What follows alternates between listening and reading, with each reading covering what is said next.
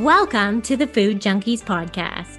Here, we aim to provide you with the experience, strength, and hope of professionals actively working on the front lines in the field of food addiction. The purpose of our show is to educate you, the listener, and increase overall awareness about food addiction as a disease with abstinence as the solution. Here, we talk about all things recovery. Most importantly, how to thrive rather than just survive. So stay positive, make a change for yourself, tell others about your change, and hopefully the message will spread. Hey there, Food Junkies listeners. Molly here. Today, Clarissa and I interview Dr. Bunmi Aboaba. But before I tell you why you absolutely need to listen to this episode, I have a special announcement. Clarissa and I are officially launching a business together. Sweet Sobriety is a one-of-a-kind online coaching community and connection platform for those seeking an improved relationship with self, food, and body. While we're still in the process of developing all of our services, we're happy to share our Surviving the Holidays workshop with Bethany Mazaru that begins Wednesday, November 16th. In this very practical workshop, you will create your own personalized game plan for your upcoming holidays over 4 weeks.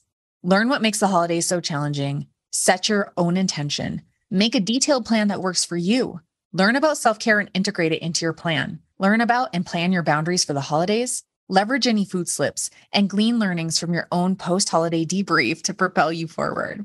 What you'll get: a Sweet Sobriety holiday plan template, guidance to completing your plan via 4 video modules to watch at your own pace, 4 one-hour live support sessions, 1 per week for those joining in November 2022. Register by going to sweetsobriety.ca or by checking the show notes for the website link. Now, here's why you need to listen to this episode. Dr. Bunmi Aboaba is a food addiction coach who helps clients achieve a healthy relationship with food to meet long-term health goals. Dr. Bunmi's work covers the full spectrum of disordered eating, including overeating, compulsive eating, emotional eating, and other associated patterns. She runs 7-day self-care retreats for clients suffering from food addiction and is the author of Craving Freedom, a book for those wanting to build a healthy relationship with food. In this episode, Bunmi shares her personal and professional journey, her recovery journey in the beginning versus now, the book, Craving Freedom, how she works with clients, what she found helps her clients to be successful, what she has become more flexible around in treating food addiction, what she offers that's different from other food addiction professionals, what she's still working on, what's next, and our signature question. Welcome, Bunmi. All right. Well, thank you, Bunmi, for being here and joining us. I know you're in the UK, we're in North America, so timing is always really interesting. Would you introduce yourself for our listeners and share a bit about your personal and professional paths and how they led to where you are now? Okay. I'm Bunmi. I am a food addiction professional right now. I transitioned from dental surgery. I was a dental surgeon for 35 years, but this is absolutely my passion. It's just amazing, and it's through my own journey, and it's just something that I'm just so glad now that I'm just helping. Like yourselves, so many people just don't understand what they're struggling with, and that's the most important thing. So I'm going to go back in sort of 30 odd years, and I thought, first of all, it was alcohol.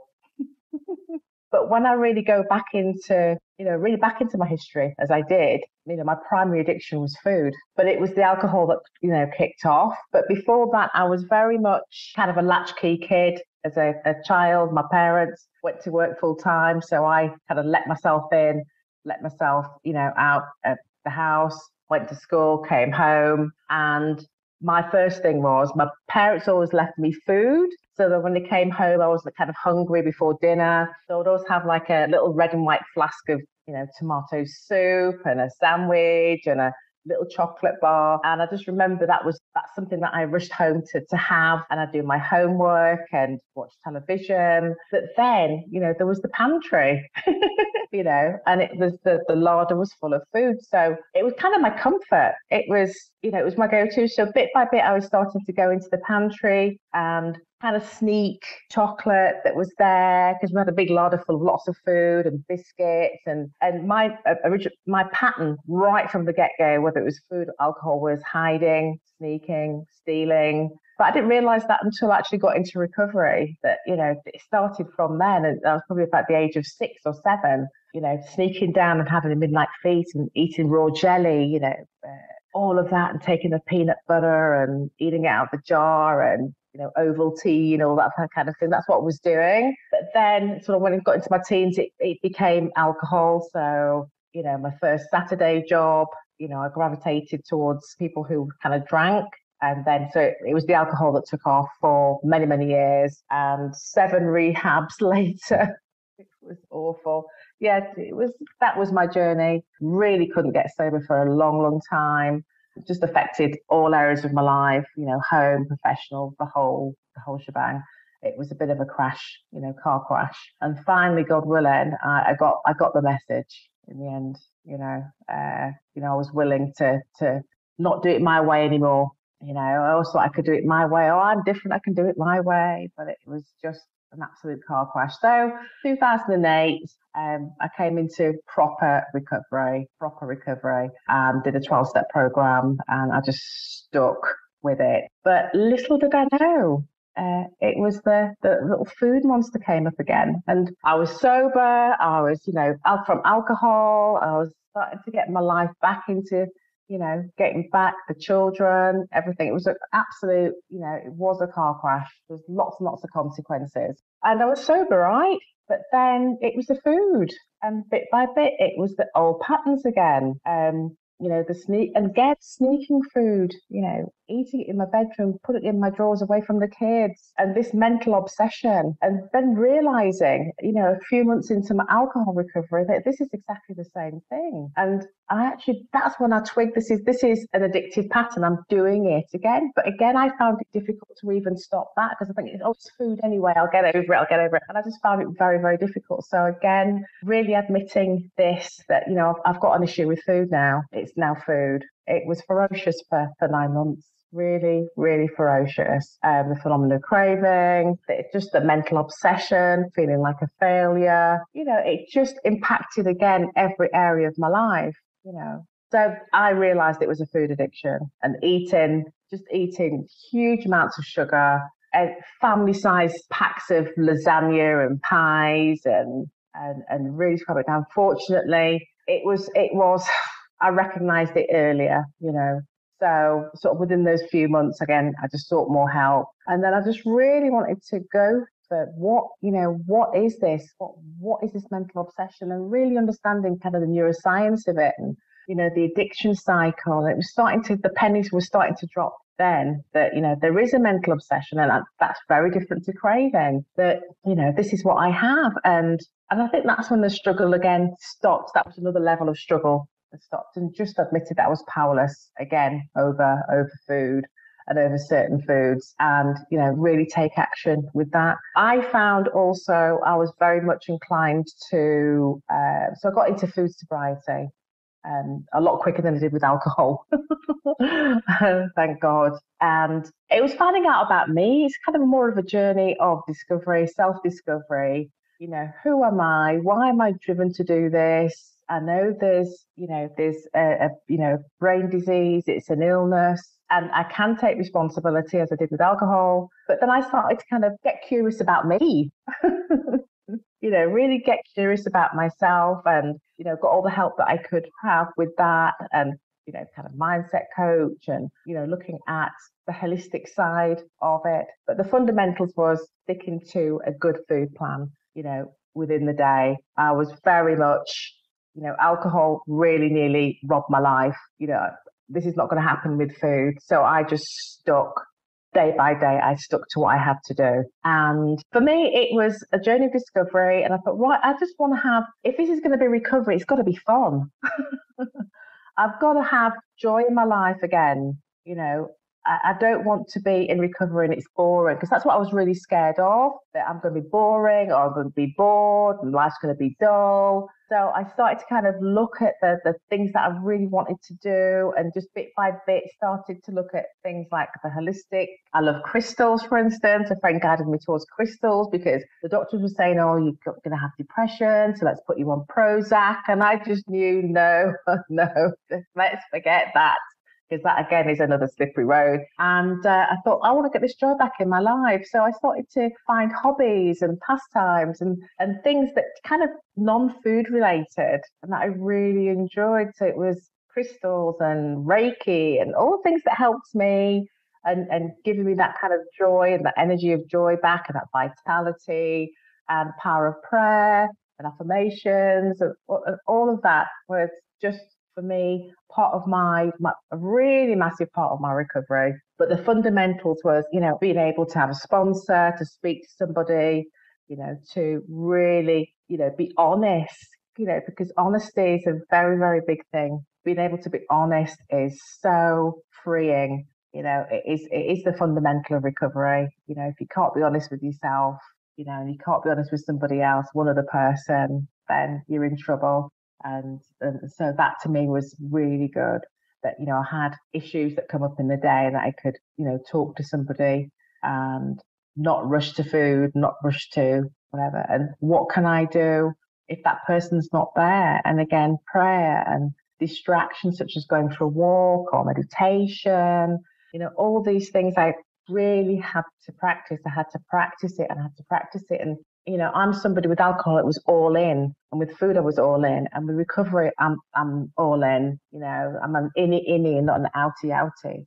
There's no, and I can't stress that enough, that, making that declaration to yourself that, you are really worth recovery, because so much comes out of it, that it's not boring. It's not, it's not kind of, oh gosh, life's going to be so dull. My life has turned around so much and I can doing so much more. I can't believe the things the energy that I have, the joy, the peace, the freedom. And, I'm just really proud of myself. And, I've got to do the most amazing things now that, I never would have done, because I was trapped in my head, worrying about food and, and hiding it and sneaking it, and who would find out, and the shame of it, and not being able to look somebody in the eye. And, that's all changed because I've stuck to a very simple plan, and, and getting out there and being honest. So that was it. And so I got to a stage where I was still practicing dental surgery about 2017. And, there were patients coming in with, exactly what I'm suffering from at the time. And I just thought, it was just a calling for me to transition, so I took, courses in recovery coaching, really got into the food side of it, because that is something that, so millions and millions of people are suffering from. And it's just so under the radar, and especially when people say, well, it's food, how can you can't escape, eating, it's all of that. So this was really something that I wanted to specialize in. And when I talk to, people about it in general, family, friends, whatever, it's kind of, it's like a real epiphany. It's like, no, that's why I can't stop eating. That's why I can't stop doing this. That's why I feel like I'm using all my willpower, and pennies were dropping with a lot of people. I thought, this is really interesting. So this is where I'm going to go. So 2017, I kind of started to develop program, just very simple. And then, that was it. I sort of just wanted to transition from there.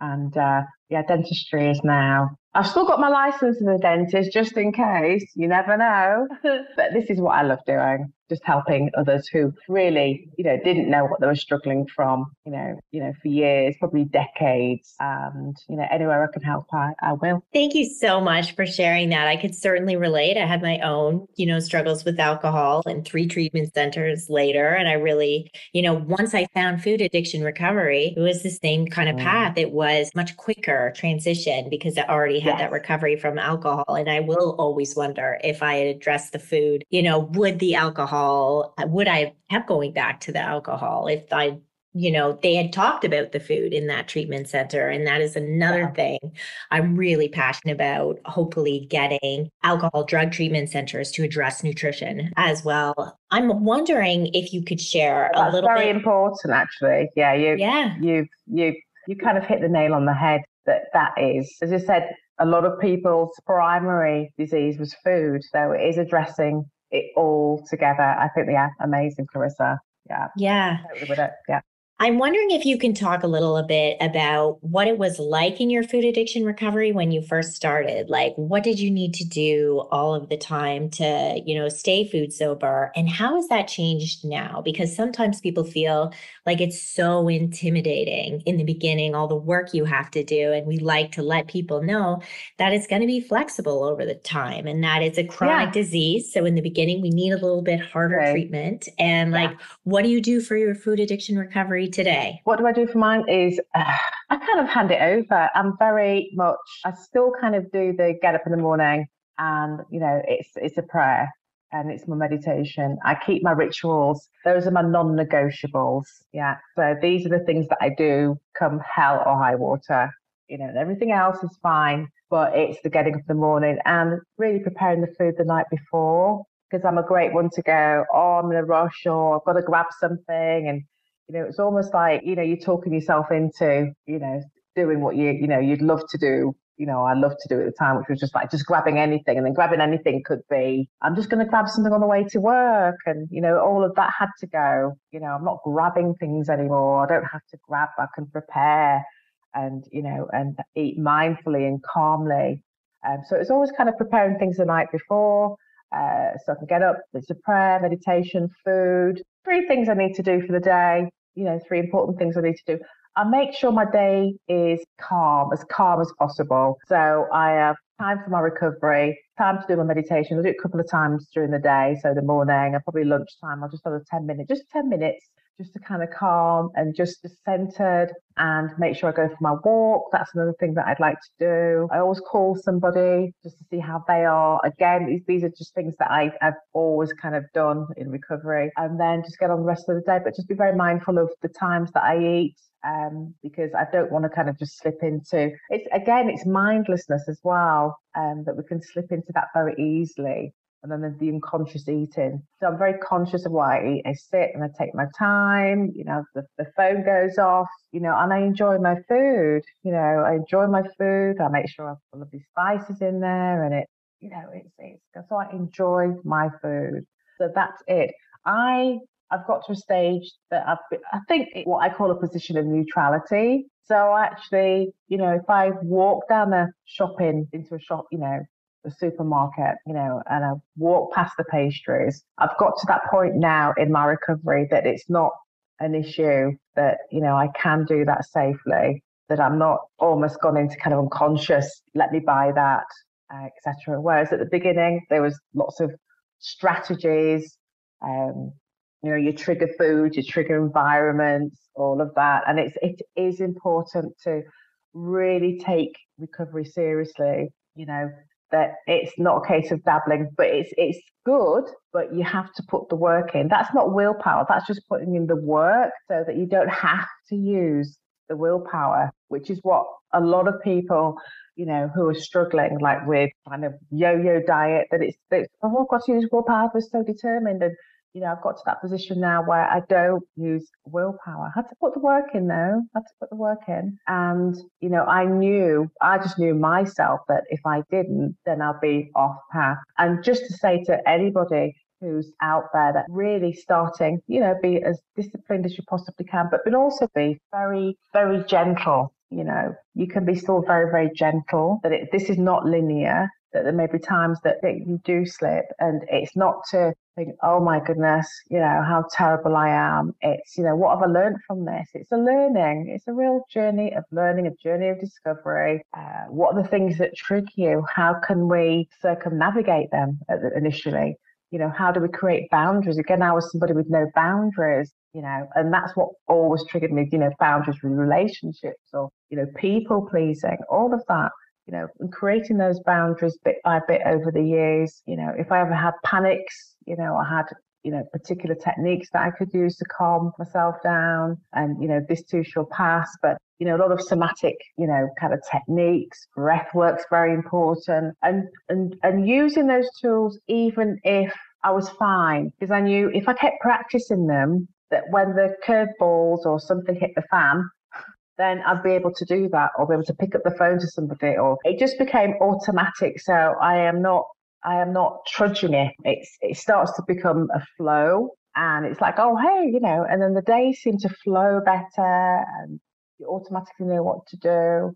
And as I said, it's not linear, but if you really have that, recovery is just beautiful, and just knowing what your why is, what do you want to achieve? And again, that's a very important thing. Where, what is your destination? Where do you want to land in, say, 5 years time? What do you want to be doing?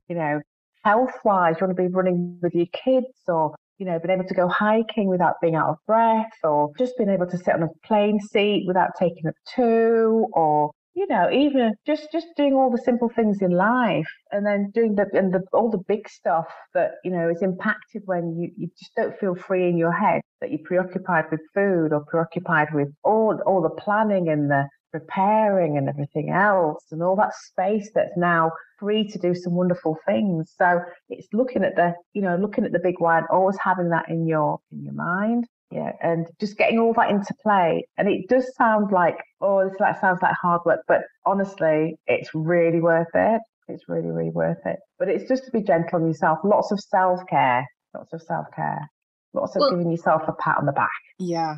But I think it is important to point out, like, it is hard work, because what we're dealing with is a disease that is biopsychosocial, spiritual in nature, right? So that it just infiltrates all these different facets of our life. And so we have to really take inventory of what is happening in each one of those areas of our life, and where do we need to, have some treatment protocol, essentially. Yeah, absolutely. It's mind, body, spirit. It's the whole thing. And again, that for many, it's a real eye opener, because I think it's very two-dimensional, and it's just about the weight, and it's just about the food, but it goes way beyond that, way beyond that. But as I said, this is a hard disease, so you have to put that work in. And it's, what you want to put the hard work, so you're going towards something. You're going away from pain, or do you want to stay in that, you're just in the pain? Yeah. So when somebody says to me, oh, I don't think I can give up that chocolate bar or whatever, I just say, okay, let's see how you go for it, see how that works out for you, for a week, and they come back and, in all honesty, yes, you're moving towards the pain, you're moving away from the pain, or just want to stay in the pain. So, either or, it's still, it's still work to be done. So I'd rather be moving away from the pain towards joy, with that bit of hard work, which becomes then automatic. Right. And then it's not so hard. It's not so hard. Yeah, absolutely. It's like going for a run, isn't it? When you go running, and the first 10 minutes is like, then all of a sudden you kind of kick in, and then you're flowing, aren't you? And then you're running, and it's, that's not too bad. It's a bit like that. Exactly. Yeah. It's like all of a sudden you stop, or you look back and you're like, when did that get not so hard? When did that get a bit easier? When did it actually start to feel natural? Like I don't have to think about it so much. Absolutely. Yeah. So thank you so much for sharing all of that about your story, and really how you got to where you were, and like that aha, and like this really big shift of like, I need to work with people. And I'm wondering, then what inspired you to write Craving Freedom? Who's this book for? Is it for the professional, or just anyone looking to get freedom from food obsession? Will you summarize the method, your R4 method? Can you just kind of give us a soundbite for that? Yeah. So the book was for, I think it was for everybody really, for anyone who just wants to know a bit more about, food addiction and, other kind of eating disorders, and just some little simple tips in there. But also for the health professionals probably interested in maybe taking the course as well. But I found when I was talking to people about food addiction and sort of raising awareness, that it was like it's like an aha moment. So I was just talking to a friend of mine. I thought, well, if I can just put something together that's very simple to kind of much more simple to understand, and then, people would understand it more, I think that'd be great. And in the UK, food addiction is people are starting to kind of realize that we've had a couple of good documentaries. I think sort of 30 Days with Dr. Zan, and he's doing the 30 days of eating, junk food and what happens, and talking about food addiction. And I just wanted to kind of raise that awareness in the education, because it is the education that's really, really important, that people don't know what they're struggling with. And once people start to know what they're struggling with, because it's like, it is the aha moment. It's like, right then, I'm not lazy. I'm not lacking in willpower. There is a way, there is a solution.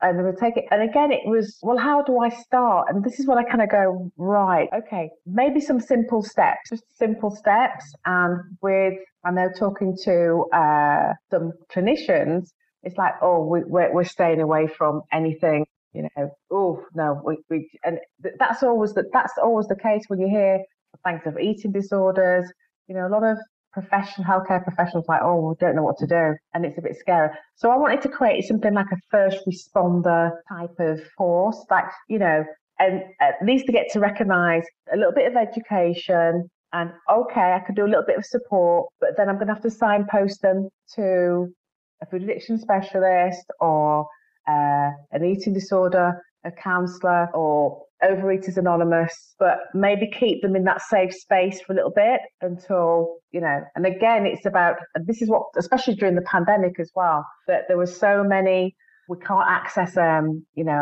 food addiction counsellor or psychotherapist or anything. That was like one psychotherapist or one counsellor to 12 for mental health issues to 12,000 people. I had a teacher in my courses saying, I've got so many students who have got an eating problem, and there's definitely food addiction there, and there's restriction and avoidance. Like, what do I do? And I said, this is when I thought, let me just create something very simple. Yeah, very, very simple. So there's some simple steps which aren't linear, but it's like a guide. It's kind of, you can go through those steps with your clients. And as I said, just to keep them safe, but it's in that. So it's kind of first responder type course. It's your foundational, giving awareness, giving the education, being able to do some simple things. It may be the education that might, be, especially with kids, it could be the, prevention. But again, they've got then the confidence then to kind of signpost, the client or the person off, but they've got the confidence to be able to open that conversation, to be able to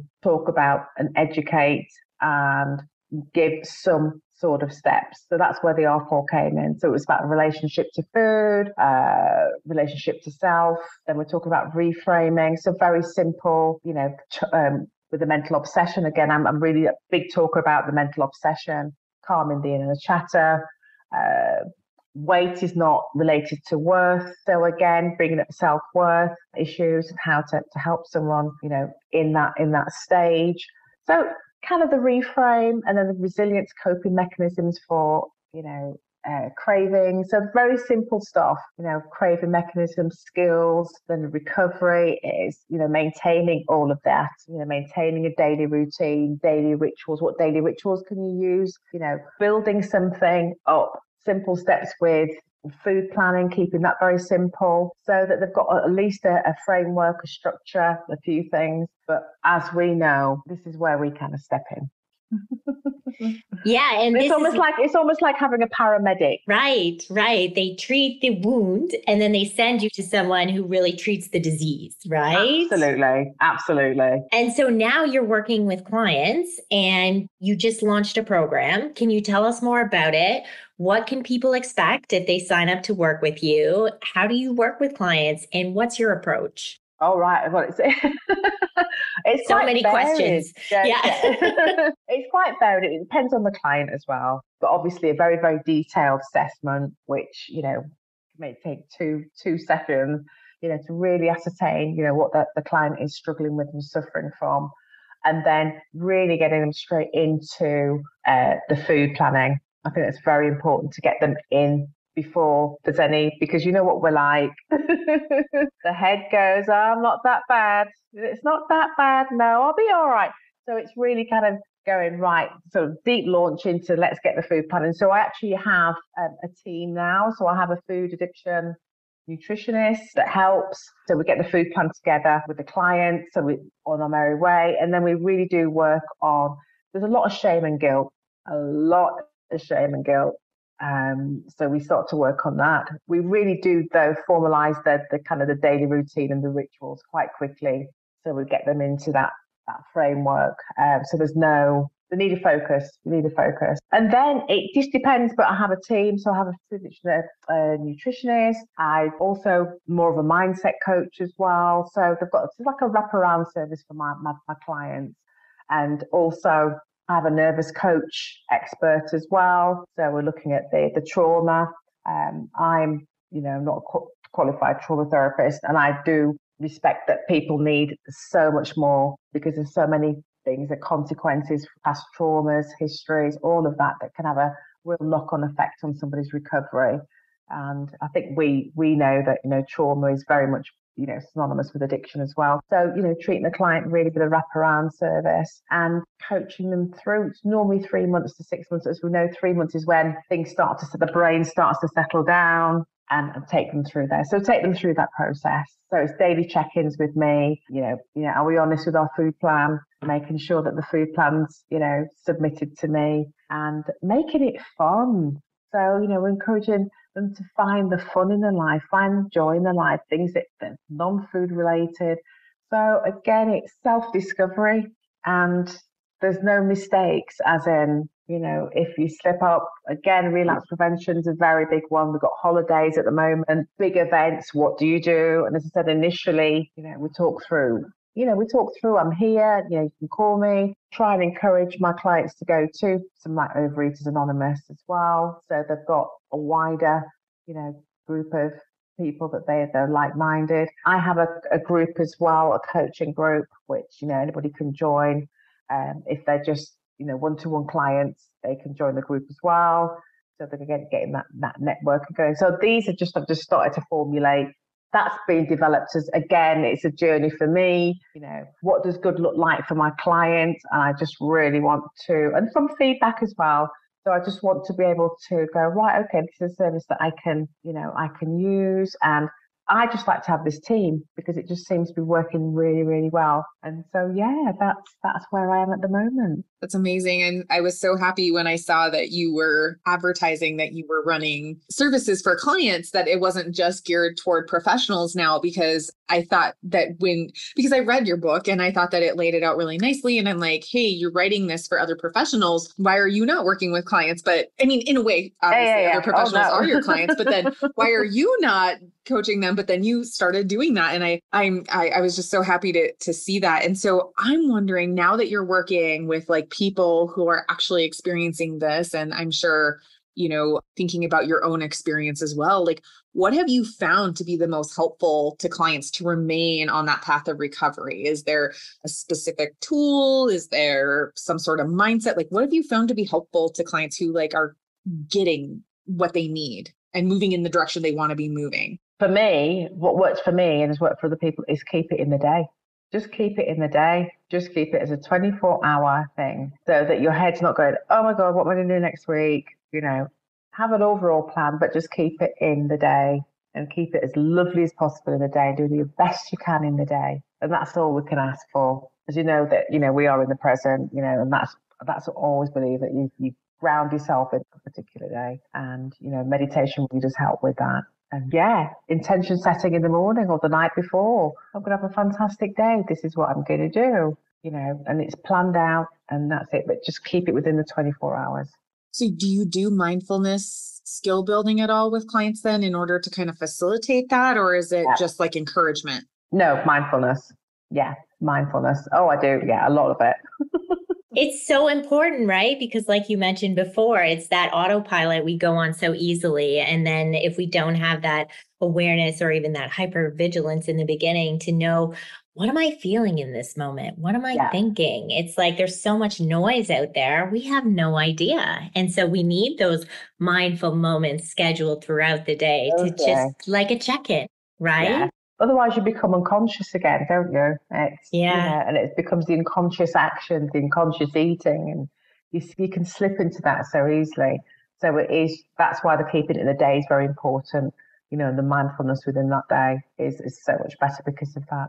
Yeah. Right. And that's exactly why I'm sure, like you have had, where we've had people say, I don't even know how this happened. I don't even know why I ate that thing. And this is exactly it, that lack of mindfulness in their program.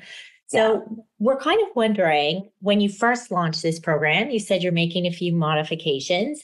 What have you become maybe more flexible around? And why have you made modifications to what you originally started with? We're always curious because we know, there's no one way to treat this food addiction. So what have you learned has been very beneficial and you've become a little bit more flexible around? I think number one, first of all, the modifications are, yes, more of the mindfulness, which I introduced. I think that was really, really important, but it's not linear. Yeah.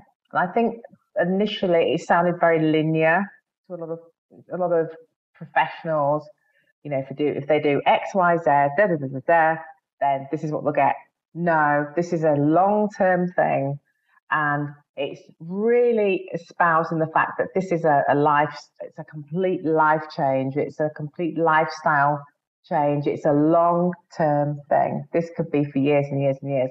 And then just to realize that at the very beginning, that the person isn't just going to just recover.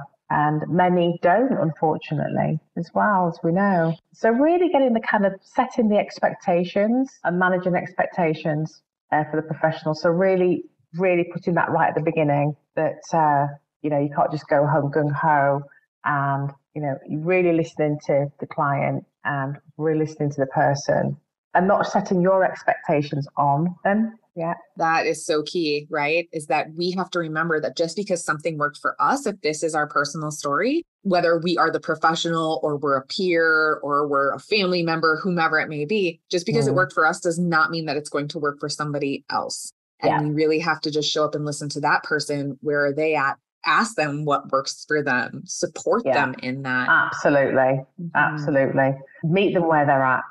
Yes. Yeah, and guide them forward. Yes. And I think that, it's easy to fall into that trap of like, oh, I just know the answer. Like you said, do X, Y, Z, do this cookie cutter thing and all will be right in the world. And unfortunately, I don't know many things that it actually works like that. I mean, maybe outside of math, right? Like math probably has some hard and fast rules, or there are probably some hard and fast rules in like hard sciences. But when we're dealing with human beings, it just isn't that way. Although, this would be my like thing that I would want to just speak out to the universe, to anybody who's listening to this, that this works for, is don't get sucked into the trap. Because as human beings, right, we show up and we say like, just tell me the answer, just tell me what to do and I'll do it. And that's very much diet culture. Exactly. Whatever. It's been trained into us from school, from our parents, from whatever organized, a sports team, whatever it might be. And I think it's really easy to fall into that and like, oh, okay, I'll just tell you what to do and then you'll do it. And No. It's really, really encouraging the client and the person to really tune in. What do I need today? What do I need today to stay well? Absolutely. What do I need? What do I need? And tuning in with that. And also being okay with it, because many people just don't know how to tune in. So again, it's giving them the space to find that out. And, and that's about also the creating boundaries as well. That's really important. And what do I need? And that's so lovely to know this is what I need today, Absolutely. I always think of that term self-care that I think gets thrown around, and believe me, I'm guilty of using that term as well. But, I have an idea in my head as to what self-care is, and I would really love for my clients to do it. But if I have a client that shows up and says, self-care for me is actually doing the dishes or actually cleaning the toilet, and that's not my idea, right? Or making the bed. And if that's not my idea of self-care, like I can't show up and say, no, that's wrong. That's just doing more chores, or that's just more, right? We have to just listen and encourage and support in that and let them be on their path. And they're not hurting themselves or others by doing those kinds of things, for sure. Yeah. We have to kind of take ourselves away, and the outcome's the outcome. You can only just guide and be the quiet cheerleader.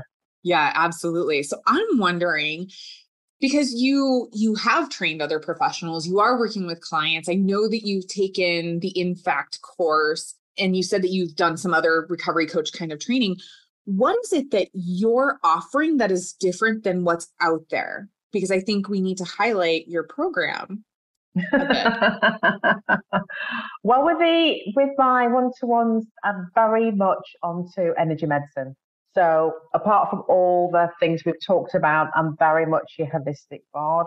So I work with energy, and for me, and as I said, it's if that resonates with, somebody when they've read my marketing or my sales or my whatever, if that resonates, then it's really good, because I love energy medicine. I love Reiki. I love working with crystals and doing lots of, actually, I'm not going to say anything just yet, but in September, I'm doing another training but it's about energy medicine techniques. It's about kind of rewiring ourselves, getting our energy meridians, or, when you have acupuncture and reflexology, and it's all about the meridians, the energy centers, the 9 energy centers of the body. And when we're ill, they're not working well, and it's getting those energy patterns to start working nicely. Chakras, again, chakra healing, very important. Chakra balancing, I love all of that.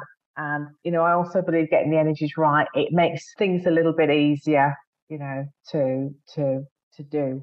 Life becomes a bit easier, things become more acceptable. So if there's work to be done, it feels more joyful. You've got more vitality, obviously, with all the work we're doing, but underpinning that, our energy, our systems have to work really nicely. And that's a fun thing. They're fun things to do as well. But that's something I'm going to be focusing more of as I go along. Yeah. It sounds like another great way to tune in to what you need, right? Absolutely. Absolutely. That's great. I'm wondering, as professionals in this field, it's really our role to talk about recovery in reality and like model vulnerability. So is there something in your food addiction journey right now that maybe you still struggle with, or something you're just actively working on? I think my biggest struggle, and it's always been that, but it's getting a lot better, is self-worth. Yeah. And that's always feeling at the time just really not worth it, not good enough. Again, not this enough, not that enough. And I can easily slip into that. So that's something that I have to work on. If I meet other professionals, I sometimes feel a bit intimidated. I'm not as good, or these are all the things that come into my head, and I have to kind of really challenge myself and go, you are as good. And, and it is very much something that I've always suffered with, but it's lessened over time. And the things that I've done in my life, it's because I put that work in. Otherwise, I would have stayed kind of very shy and, I'm not good enough. I'm not worthy to do this. I'm not worthy to be in this space. Yeah, all those things kind of come up into, I'm an imposter, I'm a fraud. And that's something that I work on virtually every day. You're so not alone. We have these same conversations, and we have been in the field of mental health and addiction for a long time, and we still have those thoughts about it too. So, I mean, I think it's just so human of you. And, and I can just honor that. Yep. It comes up, and we have to have our coping mechanisms to talk it back down. Like, not today. Today I'm doing this thing. Today I'm moving toward my vision, whatever it might be. Yeah. And I call her Betty. Betty. So I have a little Betty. Hello, oh, Betty, stop it. And in fact, I can laugh at it now. Whereas before it was like this overriding kind of paralyzing thing. And I'm like, oh, Betty, shut up. Go to sleep, So I've made it funny. Oh, I love that. When I use my GPS on my phone to get me anywhere, like when we were in Europe, her name is Betty, and I call her Betty the B word, because she's often like, turn around, you've gone the wrong way. Or she'll take you down, or Clarissa calls hers back alley Sally. She'll take us down the wrong way. Right. So I love it. I can so picture that. And I just think that's amazing. That's brilliant. Yes. Oh, exactly. So it's Betty. No, right. And I just, again, I love that we can highlight that recovery can be fun. We talk a lot about, or I talk a lot about, I don't know if Clarissa ever does this, but I know she's heard me say this, a long time ago, one of my mentors said, listen, when people have the disease of addiction, it is like a Maserati, Lamborghini, Porsche. You think of a really fast, flashy car, and that's what addiction is, driving 100 miles an hour, 150 miles an hour on the Autobahn, or out on the the sands in the desert or whatever, where they do the land speed test, right? It's fast, it's flashy, it gets you places, and it's really exciting. And we show up and we're selling recovery, right? And we're selling this like beat up little whatever car, and and it's not an easy sell, right? We're like, can you trade me in that Maserati and take this really kind of like janky car? It'll get you where it needs to go. And yeah, so I think it is important to just highlight how fun it can be, and it's okay to laugh, and it's okay to let loose a little bit, and just get silly with people. Again, with trusted others, get silly and just really show up and share where you're really at. So totally agree with you. Totally agree. So I would have been doing this if there was no joy at the end of it. You know? And along the way, it would have been, I could have carried on drinking or carried on eating. Yep, exactly. So, exactly. So I would love to ask, what's next? What's next for you and the programs? Is there another book, or do you have some like great vacation plan? I don't know. What's next? What's next? I think just enjoying being with family, to be honest. I've got 2 boys. I'm about to experience the empty nest. So I'm really just spending time, and it's so good that, again, in recovery, I could be present for them, their needs. My 2 boys, one's 21, James is 20, Theo's 21, and he's going to university in the next couple of months. So it's just really enjoying this time with them before they're both there, and I'm home alone. So that's what I'm looking forward to.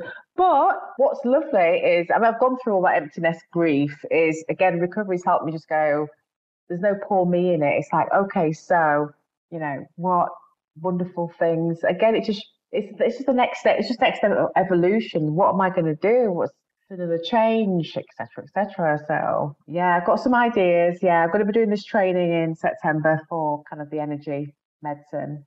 So that's September time, and maybe set up a YouTube channel. These are ideas. And there's daydream at the moment. So where can our listeners find you? Okay, so it's www.thefoodaddictioncoach.co.uk. And you're on Facebook, and I think links to... I'm on Facebook, yes. The Food Addiction Coach on Facebook, and on Instagram, it's the Food Addiction Coach. Again, on Twitter, it's the same. Awesome. So it's the same all the way through. Yeah. Perfect. And we'll make sure all of that is in the show notes for sure. And I'm sure your website probably links. It's got all my, it's got everything there. If you want to contact me, my email address is on there, Bunmi at the Food Addiction Coach. So, if anyone's struggling, please don't hesitate. Wonderful. Yeah. Okay. Well, awesome. Yes. And again, like, you guys, listen, she's very responsive to her messages, because I just want to put that out there. Like, you get back to people, and I love that. It doesn't take a whole lot of time. You're very good about that. So before you go, we have a signature question that we like to ask our guests. So if you could tell a younger version of yourself something about food addiction or food addiction recovery, what would it be? Food addiction, it wasn't my fault. I think there was a lot of blame. I used to blame myself. How come I'm so weak and so, not like everybody else? Why am I different? But it's a disease. So it's, to say it's not your fault, and treat yourself gently. And tell myself, my younger self, it didn't have to go through all the struggles of alcohol, etc. Was just to be willing. It's all right to be willing to start. I love that. And I also love that you said recovery is fun. I'm in my joy, right? Because I think this is the best time of my life. Honestly, I'm in my late 50s, and I wouldn't trade it for the world. Honestly, I'm having such a fantastic time. And so it's never too late as well. Ladies who, in their 40s, 50s, 60s, doesn't matter. It's never too late to start recovery. What a beautiful message to leave us with. Thank you so much for your time. You're welcome. Thanks. Thank you, girls. Thank you. Bye, everybody. Thanks for joining us this week on Food Junkies, Recovery from Food Addiction. Make sure to join our Facebook group, Sugar Free for Life support group, I'm Sweet Enough. You can subscribe to our show in iTunes or Stitchers. That way you'll never miss an episode. While you're at it, if you found value in this show, we'd appreciate a rating on iTunes. Or if you'd simply tell a friend about the show, that would help us out too. Don't forget to pick up your copy of Dr. Tarman's book, Food Junkies, which is available on Amazon. If you have any additional questions, both Molly and Clarissa are food addiction professionals and work one-on-one with clients. You can find their websites and email addresses in the show notes. Be sure to tune in every Friday when our new episodes drop. As Vera loves to say, the power is ours.